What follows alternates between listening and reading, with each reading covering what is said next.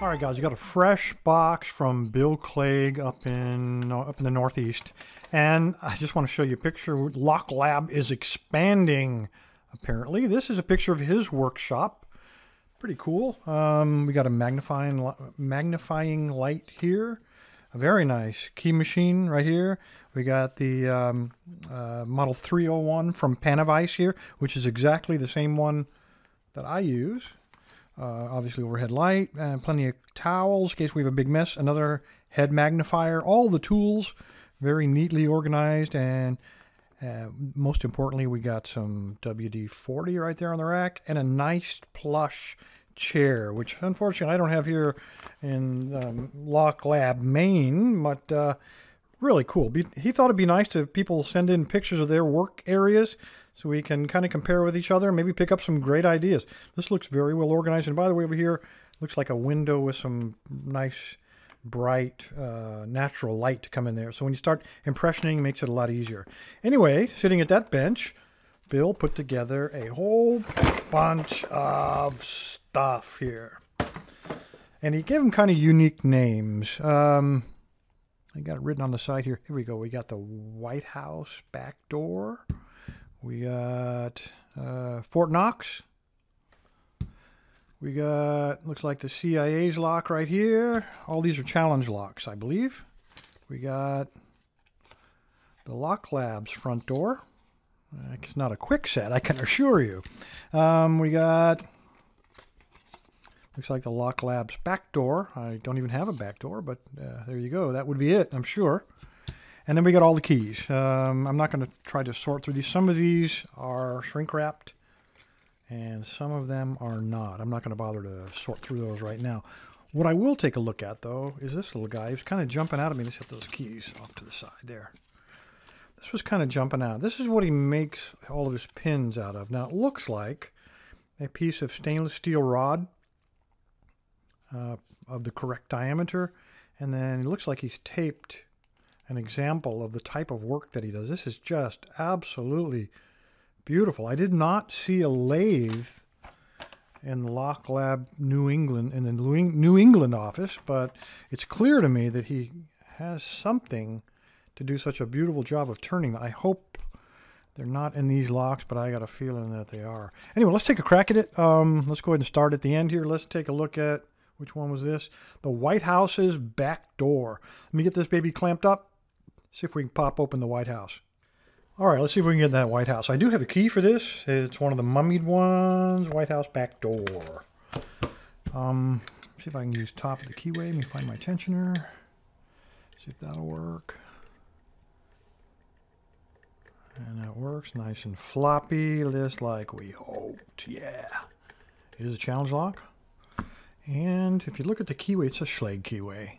I'm going to try this guy. This is my most expensive, my beautiest pick. I'm going to take a chance. Okay, so there's no crazy springs. Had there been a crazy spring, I would take this, I would have put it back. We would not be trying it, but I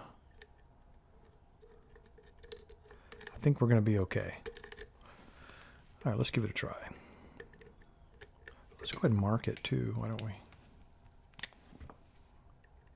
I'm going to tension and go clockwise, so let's put the mark right there.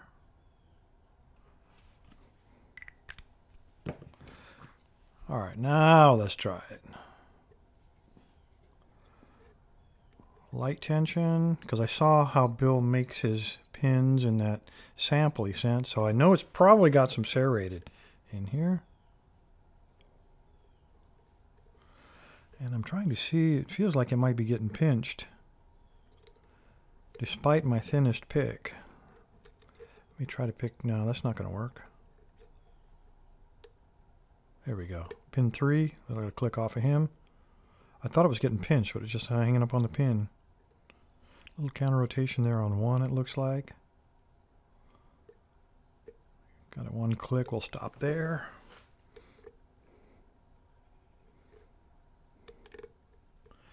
Okay, that was pin 5. I accidentally got 3 clicks on him, so I probably overset. It is getting a little bit hung up. I may have to go to my rare elements picks. I'm getting counter rotation on 4. I got a little false set there.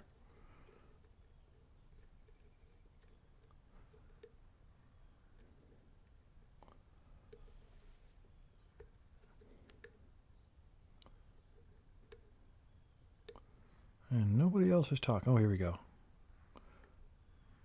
A little bit of tiny bit of counter rotation there on pin 3.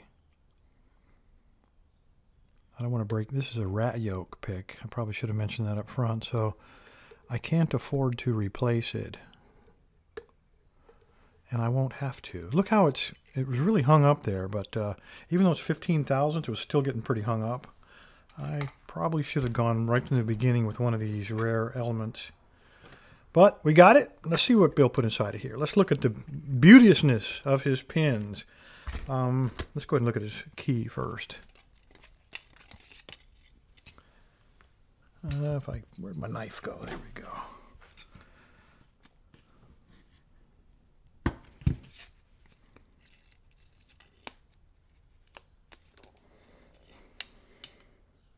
Oh yeah, I like that one. See a nice low cut right in the front, protecting all those high cuts in the back. But when you're able to pick from the bottom of the keyway with a high-rise pick, it doesn't matter. The only time that's really going to come into play is if you have a little bit of a paracentric keyway. Works beautifully. You didn't hear anything. No rubbing at all. Just goes right by there. Beautiful. All right, let's gut it.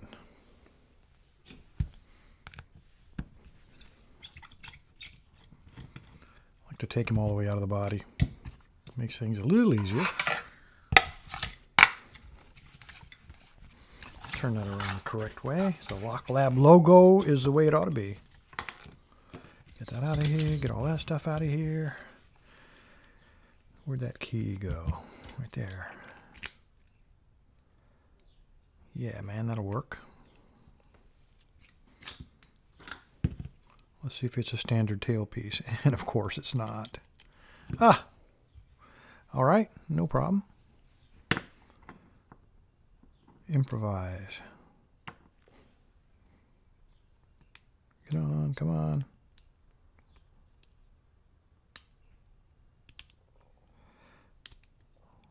All the edges on that little detent are rounded off, so kind of hard to keep it on there. And the maximum range of an excuse is 0. I get it.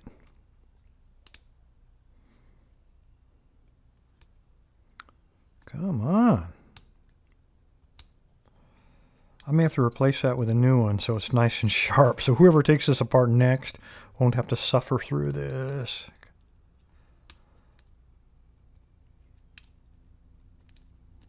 There we go. Woo! Man.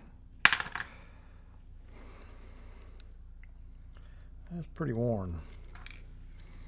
Okay. Let's turn... Oh, okay. Whew, thought something fell out of that. That was for the detent. All right, I'm going to turn him 90. Let's get a nice medium follower here. And slide him out. All right, everything looks normal except pin 4. We got a little bit of oddness on him. Oh, look at there. Pin 2's... Is that... a serration? It's hard to tell through the camera lens. Well, let's pull him out and look at him. Yeah, I believe that is. Well, we'll look close in just a second. Let me get them all dumped. That one has definitely got some serrations on him. 3 is standard. 4's got serrations, and 5 is standard. It looks like 1 is undercut on both sides. 2 is threaded. 3, I can't tell through the camera. Yep, definitely got some undercutting in there. Threaded, threaded. So undercut, undercut, and then the other 3 are threaded.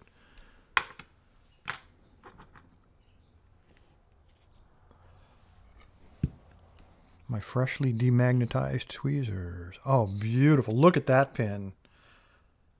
It's actually a mirror finish in the center of that spool. Wow. Very nice. And that is on an undercut cylinder.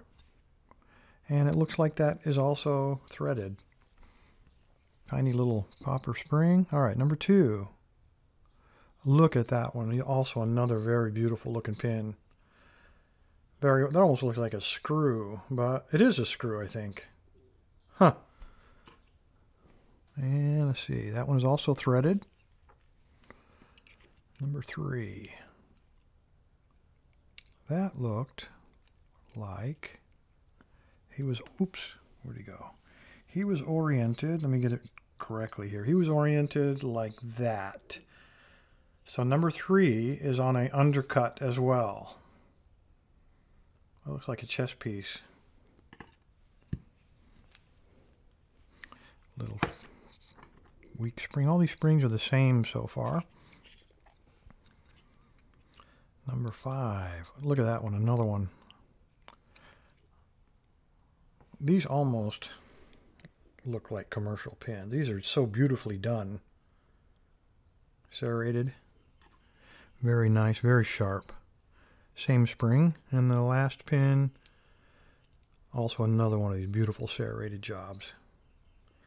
I mean, it really is mirror finish. Very nice. And another one of these little springs. So all the springs are identical.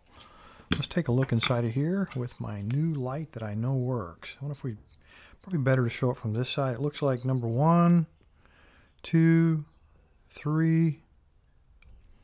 Every single hole is threaded with coarse, very sharp, coarse threads. We got plugs in the top, so he turned it into a training lock, but we didn't need to take those out of there. Anyway, that's just beautiful work, Bill. So I got into the White House back door. I have to steal a pinging and get the heck out of here. Anyway, guys, appreciate your time. Stay safe, stay legal. Bill, I'll get to the rest of these. And thanks for sending the picture of the LockLab New England office. Appreciate it, guys.